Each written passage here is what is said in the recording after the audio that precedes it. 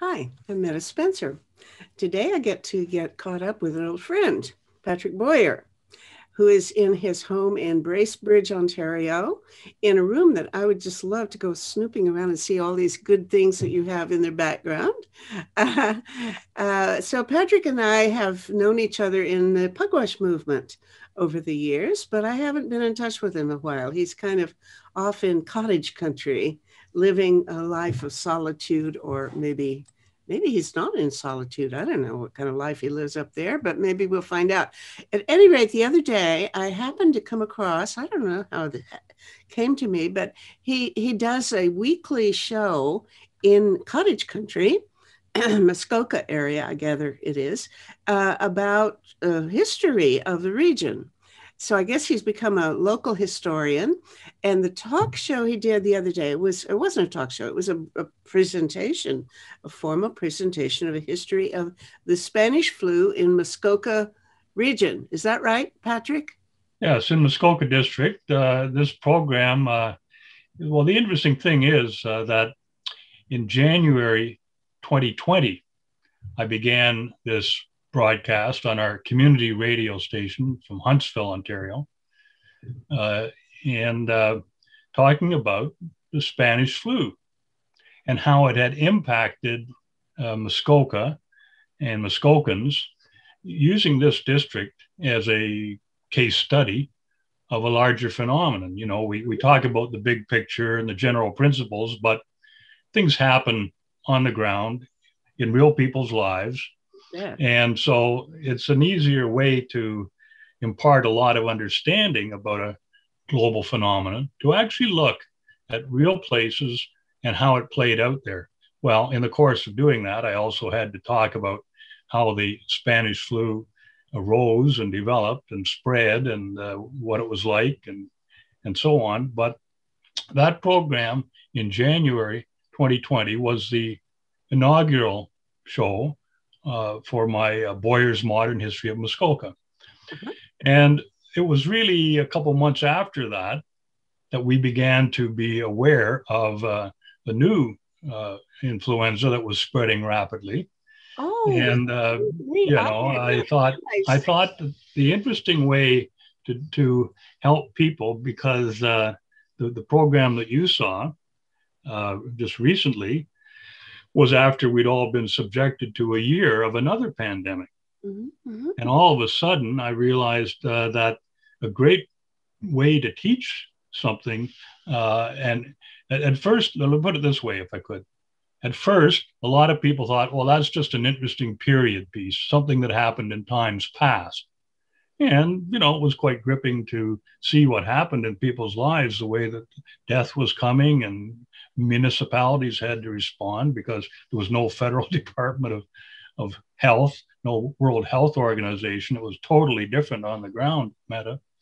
But I thought, well, now that everybody's lived through a year with COVID and not only coping with it, but understanding it pretty well because we get these daily inundations of news reporting on it, right? Yeah. Breaking news every 10 minutes. Um, I thought this would now be a much better way to teach by comparison. What is a global phenomenon like that we know so well today, stacked up against one that happened a century ago? And so that was the basis of that recent program or broadcast that you heard. Well, I thought it was absolutely fascinating, and to me, it is also interesting that we we know so little about the Spanish flu, or I will call it the Spanish flu, even though that's really a real misnomer, I think. But I'll call it that because everybody else does. But I don't know much about it, and I remember hearing my mother very rarely talk about it. She would be over 100 by now, well into her hundreds. But she must have been a baby at the time. But I think it's extraordinary in that so many people were killed and so many lives ruined, and yet we don't really hear that much about it, in my opinion. Uh, uh, um, Anything like, I mean, for example, I understand there more people were killed by the Spanish flu than by World War One. Well, they were on equal scale, and it was basically 50 million people. That's the number of people who died. There were many, many millions more who were infected and recovered. We're aware today of those numbers, the number of people that get COVID and then the number who die from it. Now, say it again, how many died and how many caught it? Yes, about 230 million people were infected by the Spanish flu, and approximately 50 million died. Okay, now that's how many people have died of COVID so far? Worldwide, it's about 2 million. It's over 2 million. Yeah. So the scale, different or even order of magnitude in a way. Yes, that's correct. And also you were hesitating about calling it the Spanish flu, and that's a very interesting point. And certainly you were right to kind of check, because that influenza did not originate in Spain. It had been developing in China, and it was by February of 1918, the World War was still underway, all around the globe. And in France, where everyone was in despair about how badly this war was going and how dire the consequences and how many dead there were. There were strikes in the factories in France. There were shortages even on the work crews out at the Western Front. And so the Chinese Labor Corps came. These were many hundreds and hundreds of Chinese men coming in crowded ships from China, even as millions were dying in that country, across the oceans to France, and bringing with them the flu. Now, did the French know, did the world know in general how much trouble there was in China? No, they didn't. No, they didn't have real-time satellite broadcasts coming from around the world. It was on top of the fact that the communication was limited to basically cablegrams, and newspapers. Forget about everything else: radio, television, satellites, all that we're so acclimatized to today. We're talking about a totally different world just a century ago. So they didn't know that. And indeed, but was the government of China trying to suppress the information? Well, today they are. But I'll tell you what, with the Spanish flu, it was the Canadian government that was trying to suppress the information. Really? Oh, yes. Why? Well, I'll explain that, but I'm going to finish about why it's called the Spanish flu. Yeah. So the Chinese Labor Corps arrived in the French harbors and were deployed into the country. And one of the attributes of that flu was that it infected most people in the age group 18 to 40, not older people, not children, but in that demographic, which was the perfect definition of the age of soldiers. Mm-hmm. And the soldiers were crowded into fetid, wet, unhygienic trenches along the Western Front, all the way from the Swiss Alps to the North Sea, a gigantic incubator. And those that weren't in the trenches were crowded into hospitals as wounded. They were being shifted from one zone to another, from one country to another. They were in barracks and bivouacs and on troop ships and troop trains, all of which were very crowded. So you know today, as everyone does, about social distancing and wearing masks and washing your hands and all of these efforts to reduce the spread of a virus. Well, it was 180 degrees opposite in 1918 and 19 and 20 because it wasn't really understood. And this point that you also focused on a moment ago, Meta, um, the governments didn't want to publicize anything, nor did the military, relating to health or morale in the troops, because that would convey a vulnerability to the enemy. And so it was absolutely prohibited under the Canadian Army practices as the British and French and others. There were 8 different empires fighting in that World War. And so millions of people in arms all around the world.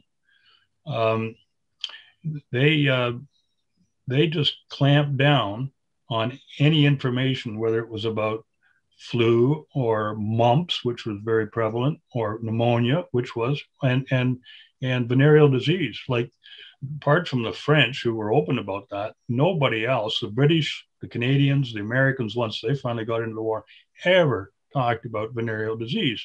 But that was also a further debilitating disease condition for a lot of soldiers in that war. So the desire on the part of the government and the army to suppress information was made a whole lot easier by wartime press censorship and the censorship of mail between the front lines and the home front and the back and forth.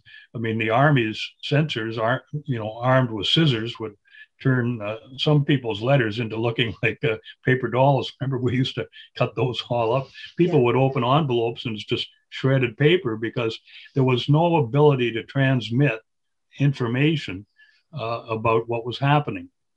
And so, every soldier sending letters home in World War I would have, from the front, would have his letter slashed.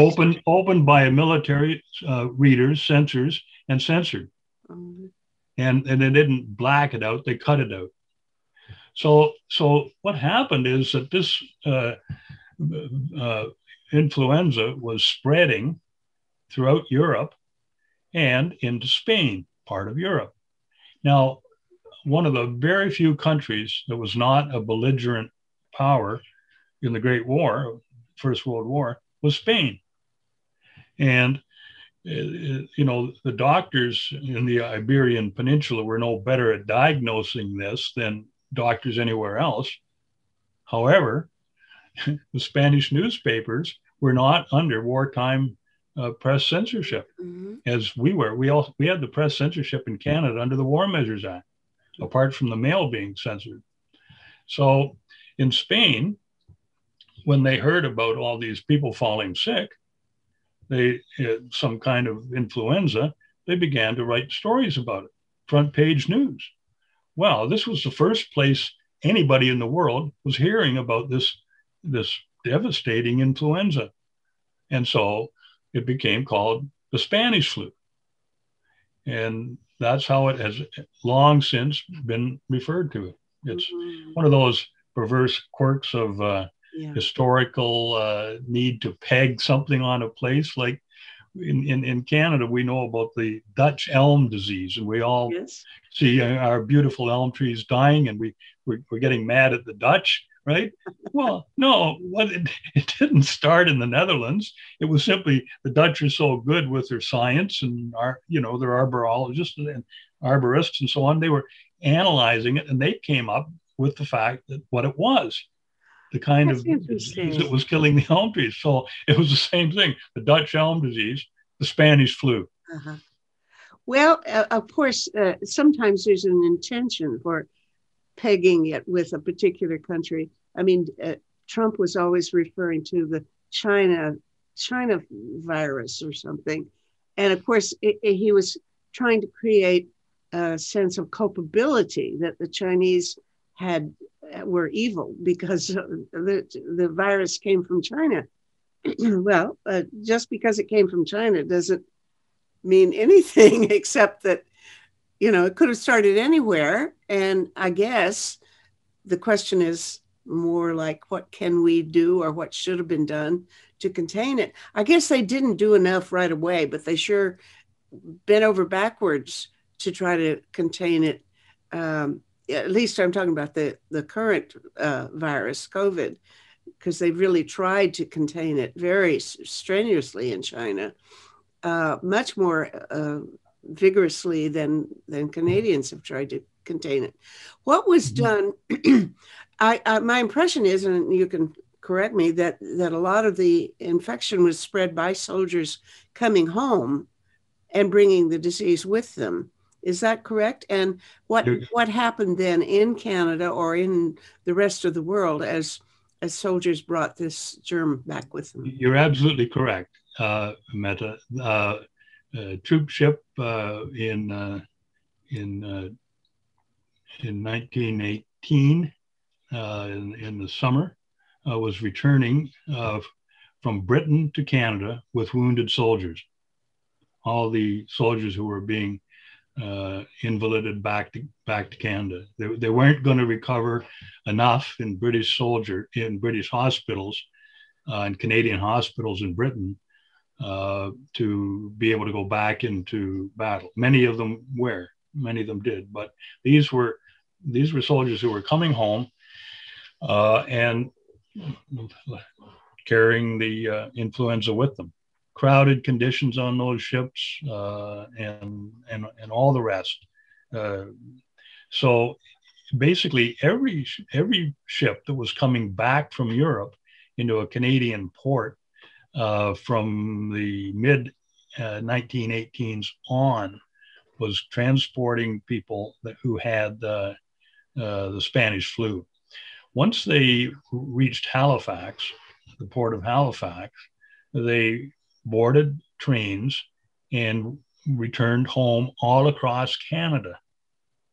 And that was, about our travel advisories and interprovincial bubble barriers and all of this. There was none of that back then.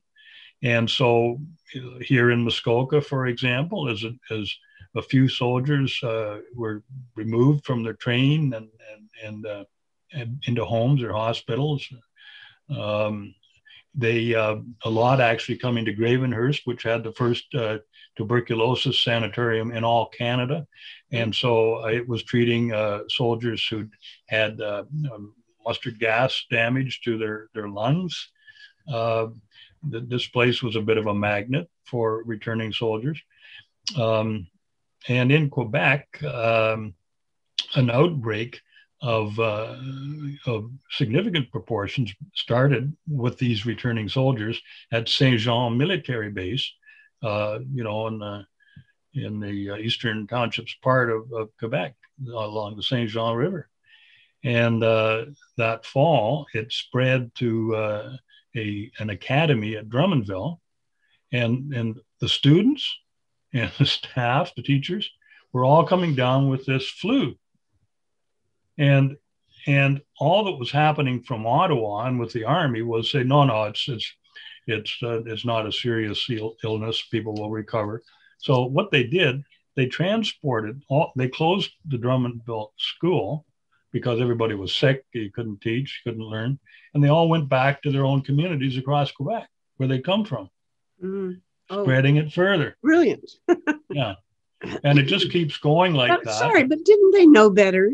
I mean, didn't anybody realize? Of course they did. The word quarantine goes back to the Middle Ages. So people even, 100,000 years ago probably knew enough to keep from traveling around spreading the thing. Why didn't Canadian officials know better? Well, you're quite right, first of all, about the quarantine being something that has been applied for centuries. Like if there's a case of cholera or diphtheria or any communicable disease, that was set, and the medical officer of health would order that there be signs put up around a home or a farm or any place like that. But the reason that no warning was given, no alarm or no prevention, is that the Canadian Army in Ottawa was sending out messages, press releases, press statements, um, that this current that was called the gripe. They were kind of referring to it as like severe colds, um, is spreads fast, but it's not a serious consequence, and people quickly recover. And above all, um, it's fast passing. And so they absolutely were downplaying it. And when the medical officer of health in Muskoka, Dr. Peter McGibbon, wanted to close the schools in the district, which we understand in the present day, this is a big issue. Are the schools going to be closed because of the transmission? And now, excuse me, but would the young people have also been more susceptible to it? You said the worst age would have been young adults, but were school-age children also affected more than they would be today? Well, Dr. McGibbon thought that it was a risk that, and even if they didn't come down with it, they could be transmitting it, something we know today, right? But we did have cases in Muskoka, certainly documented cases where mothers died with their children. So it was, and these were young infants, so really young ones. But the point that was important is that the Ontario Board of Health at that time told McGibbon, no, you cannot close the schools. It would be unnecessary and it would be inconveniencing a lot of people. And we don't want to upset anyone in the communities. So, it was denied. Mm-hmm. Now, the thing is, we had no department of, there was no World Health Organization. There was no Department of Health in Ottawa. It actually, and the province was pretty much a hands-off in terms of, there were hospitals, doctors, nurses, and all legislation. The provinces really were running social services and healthcare then, as now. It's just that Ottawa got itself into the picture. But the province itself was also following Ottawa's line in downplaying this. And the military base hospital in Toronto had issued a statement to all the Toronto papers that this is not anything that anybody should be worrying about. We've got it. And 10 days later, that very base where people were dying and more succumbing to the illness of the flu was begging other hospitals and for nurses. Mm-hmm. There was a huge shortage of nurses, sure, just as we have today. Mm-hmm. One of the reasons for that being, Meta, that a huge number of Canadian registered nurses had volunteered and gone overseas for the war. They were not on the scene back in Canada. A quarter of our nurses were in Europe. Wow. About 22 to 24 from Muskoka alone, a lightly populated district. So this was the effort of the government and the Army to suppress information, to downplay it, and to hold back any information about stemming the tide. So it fell to municipalities to be the frontline authority, really taking things under control. Mm-hmm. And so in the towns of Huntsville and Bracebridge and Gravenhurst and the smaller villages following, those municipalities here, they closed the schools, they closed the theaters, they put in a rule that nobody can go into the post offices while the mail is being sorted and put in your mailboxes, because we don't want people jamming up in the lobby of the post office. Good thinking. Yeah, I mean, the Huntsville Forester newspaper kept publishing right through the whole period of the Spanish flu in this district. But it came down to the editor, Harmon Rice, and one typesetter, the two of them getting the paper out every week, a thin sheet. It became a very thin sheet, but they did report on what was happening. Um, this was a time when the celebrated Bigwin Inn was being built over on Bigwin Island in Lake of Bays through the war. Very hard, but the stonemasons. What that is, by the way. It became the largest and most prestigious summer resort hotel in North America from when it opened in the early 1920s, 1922, June of 1922, until it's still until basically the late 1950s, and there's still life on that island. But at that time, this place was being built, but they were having such a hard time getting workers that they had from the stonemasons that they had were falling ill and dying from the Spanish flu, and the Bell Telephone Exchange in Bracebridge was basically shut down because all the operators had the flu, so people were not able to make very many phone calls. Meat market was closed in this town because everybody that worked there died, was home sick. Peter McGibbon, the doctor, who was our medical officer of health, he was also our MP at that time. He got the town to take over a hospital or an apartment building, a hotel in the town, and turn it into an emergency hospital. Like we see, they did it first in New York and then in Britain, and now we've got one in Toronto, a hospital that's exclusively for now COVID cases, then Spanish flu cases. And because you want the people to be confined in one isolated place, right? But what they were administering were still sort of, we'd almost say they were home remedies. They didn't understand the virology and the medical science hadn't understood. Well, but they didn't have a cure anyway. Even COVID, they don't have a cure. It's like taking aspirin for the, they don't have a cure. And we just hope vaccines do the job. But the cure, I mean, and one of the things I was wondering is, what was it a more deadly disease than COVID? Or was it because there was worse care and worse effort to contain it than COVID? Because certainly the death rate, the 50 million people is a lot worse. And I'm just wondering, how serious was it?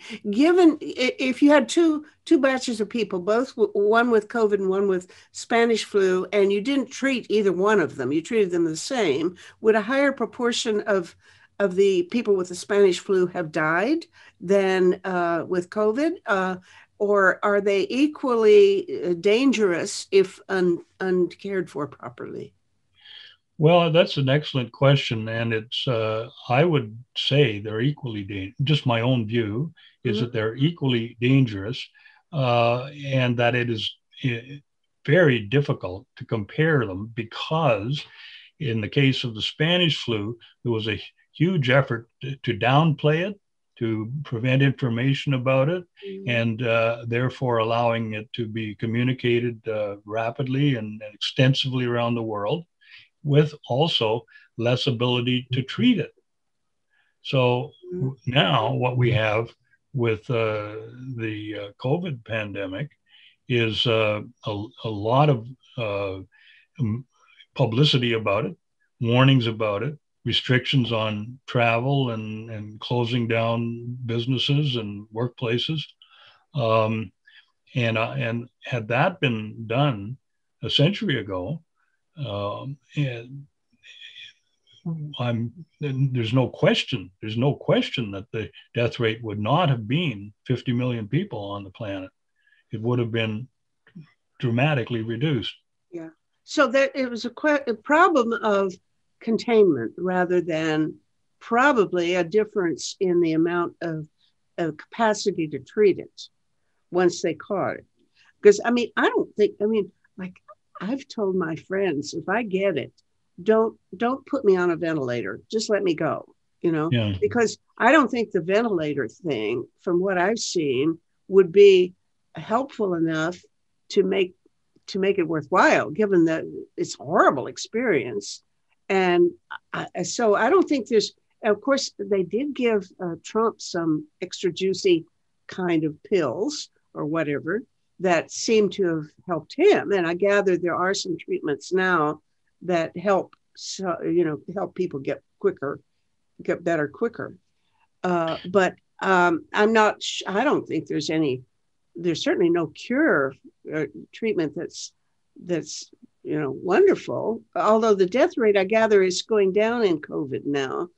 Your point about the ventilator is an interesting one, Meta, because there has been some secondary findings that in certainly in some of the cases, being on a ventilator was not a plus, it was a negative. Mm-hmm. But they didn't have ventilators then, though, did they? No, no. And in 1918, in September of 1918, there was an 18-year-old Canadian soldier in Europe, a gunner, and he had some flu. He was coughing a bit, some kind of like cold symptoms, but he toughed it out because that was what was being pushed.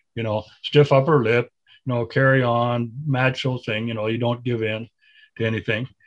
And so he spent a couple more days, where he was. They were outdoors. They were in some rain. It was cold. It was getting in the fall.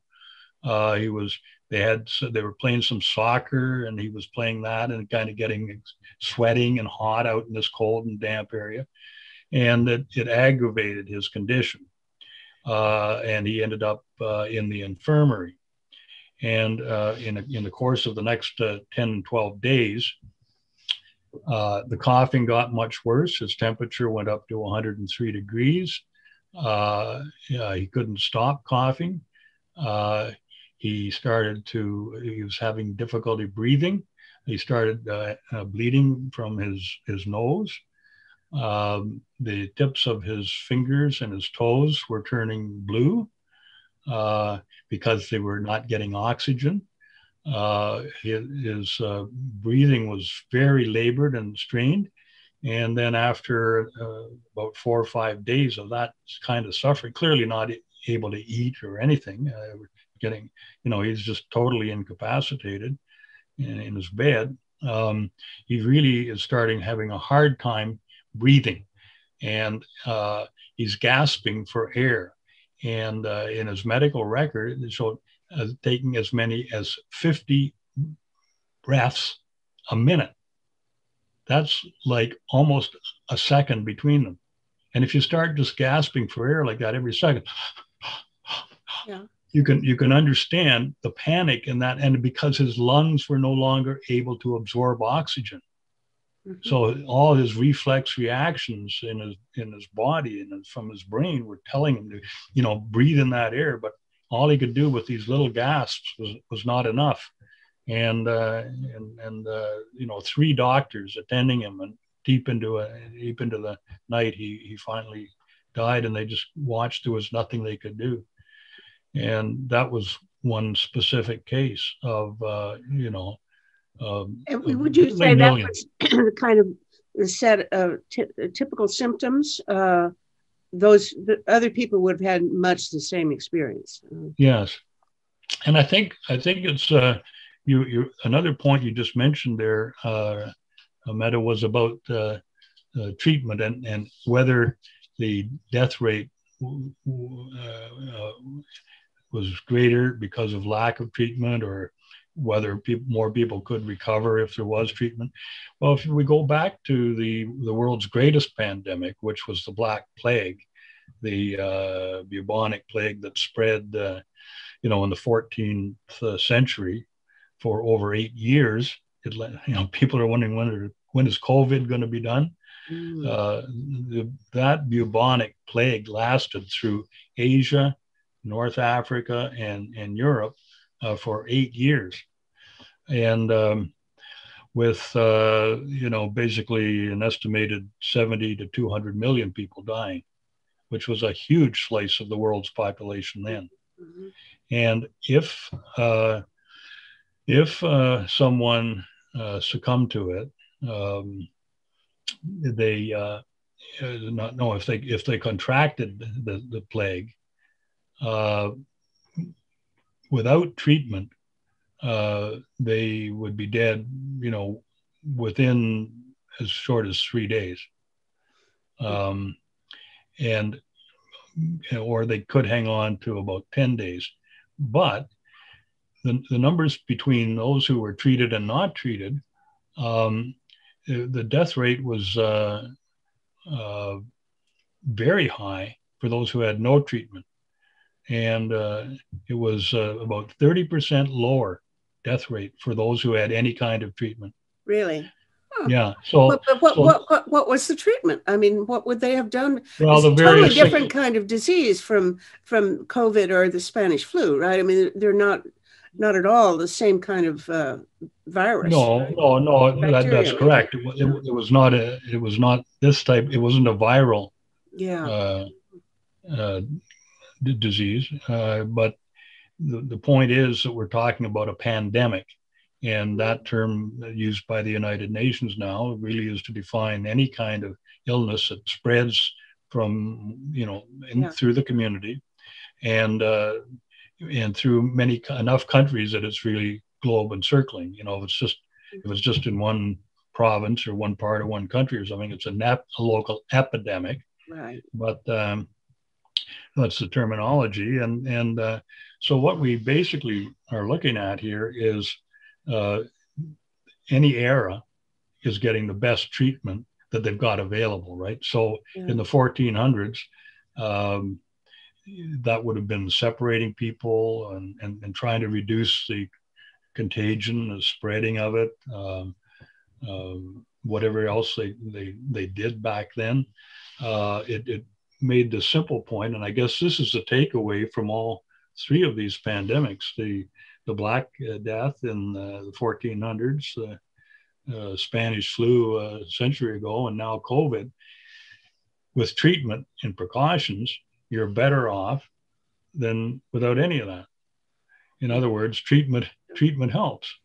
It may not. Even if you don't really know how to treat people, doing something is better than doing nothing. Okay. Yeah, and being open and upfront about it, because that was the other big problem with the Spanish flu, the effort to keep it because of the war in particular. Mm-hmm. This was happening at the time of war, and it was the back end of that war when things were really getting dire. The British Empire ran into it thinking, "Oh, we'll be home by Christmas."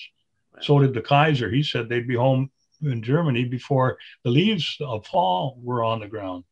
But after the millions of people in that industrial slaughterhouse of the Great War, there was so much despair that this thing was going to be lost, that all of the sacrifice was for nothing.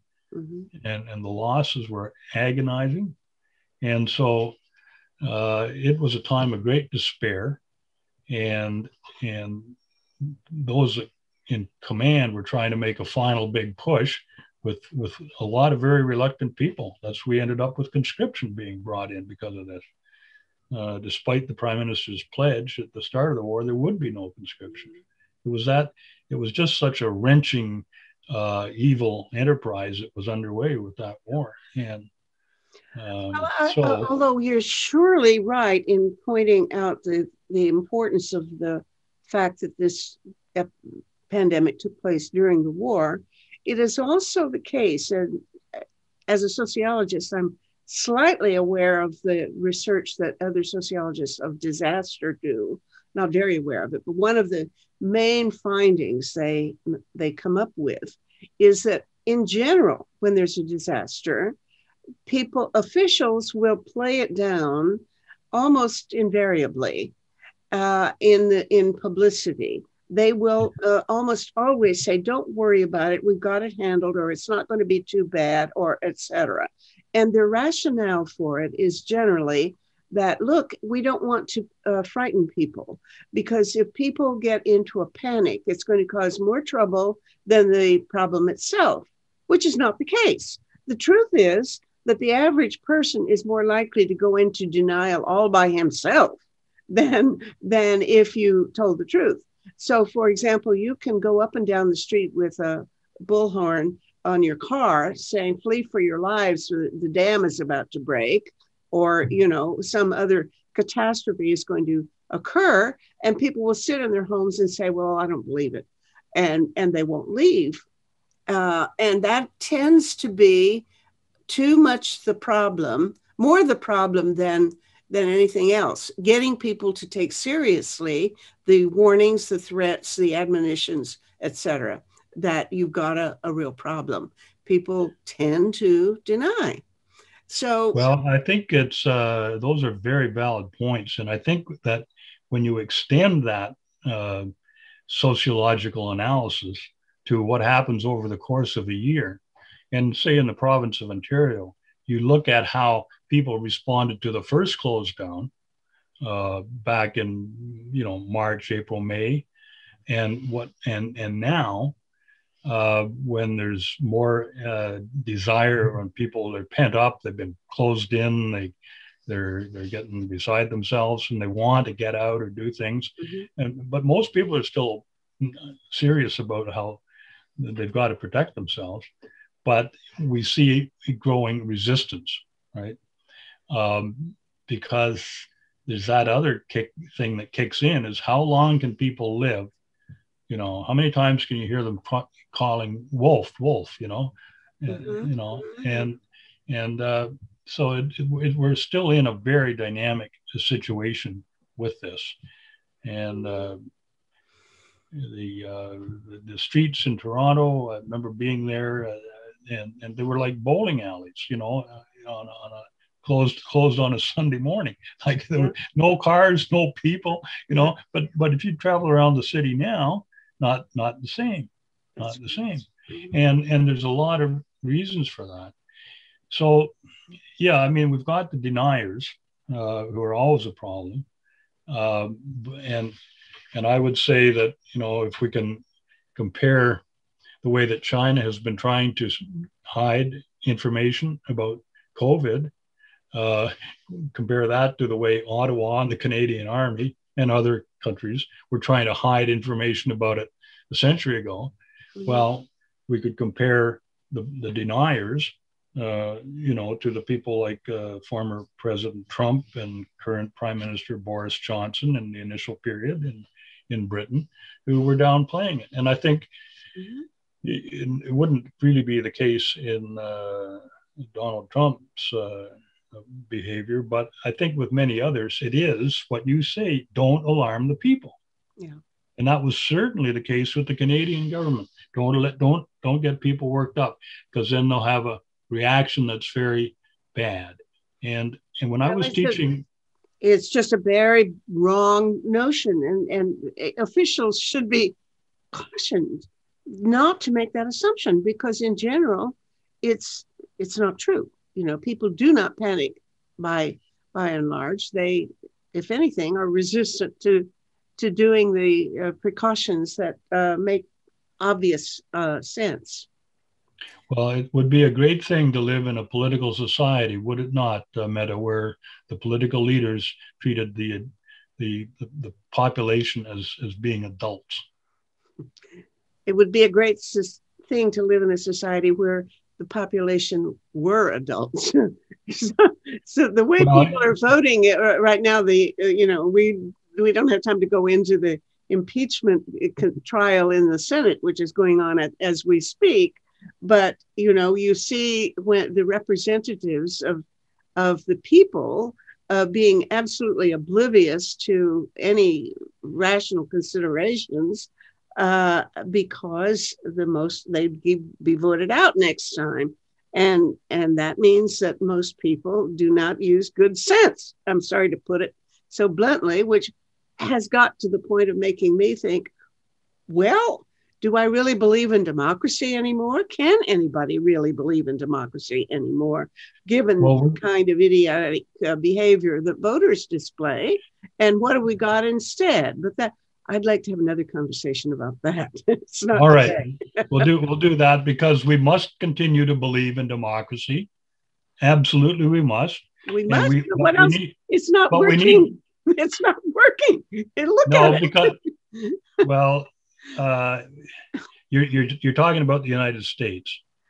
Your example was about the United States. We have our own problems with democracy in Canada, and we need to stop touting that we're one of the world's great democracies, when increasingly we diminish the ways in which we conduct ourselves as a truly democratic society. And so this goes to electoral reform. This goes through changing the way the House of Commons operates and many other things. The fact that we have municipal councils in Ontario that are elected once every 4 years. Every 4 years. It used to be in Ontario, councils were elected every year. I see. On January the 1st. I see. And you tell me the difference between being thoughtful about your voters and your citizens and being accountable to them on a 12-month basis or on a 48-month basis. And and those are just a couple of the many examples, Meta, of how we have diminished the actual living exercise of democracy and democratic accountability in our country. And it's a lot of this has spread into the culture. You know, it's we can't have a democratic society unless within our culture we have those values and people really are living according to them. So, and I think that does come back onto the how we're being treated and we are treating this pandemic. And the point I think I was trying to make, and I guess why you wanted me to be with you on this program, was to be able to look at get a clear and dispassionate view of our present circumstances by seeing where we have been before and what's improved and what hasn't, and how do we account for those differences? Because we're not little islands in time. We are part of a much bigger mainstream flowing of people and beliefs and values and attitudes and memories and medical science and sociology. And it all comes together here on Save the World with Meta Spencer. Thank you. You're so sweet. and as somebody who had a shot at becoming prime minister a few years ago, I think your position is one that we should take seriously. When you talk about how to democratize Canada a little bit better, improve the state of the world, everybody ought to listen, because you know what you're talking about. And I appreciate that. It's wonderful to be back in touch with you. It's wonderful to talk to you. So bless your heart and carry on. Take care. See ya. Bye. Bye-bye.